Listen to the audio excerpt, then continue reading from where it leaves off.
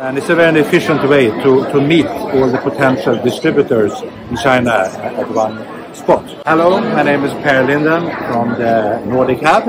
We are promoting Nordic food and beverages, so Nordic lifestyle products.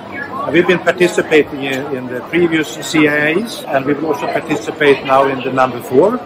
And we think CIIE is a very good platform for bringing in the new products to China. At CIIE, the new products get very big attention from media, from visitors, and it's a very efficient way to meet all the potential distributors in China at one spot. We normally bring in about 10 to 20 new products every year.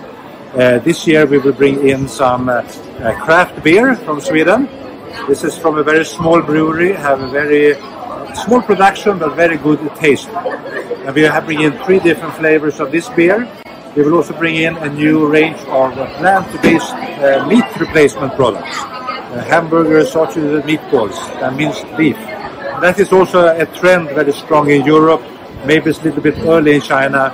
But we think it's exciting to bring this to CIIE to test the concept and see what people think about it. And that will give us good feedback for continuing the market launch in China.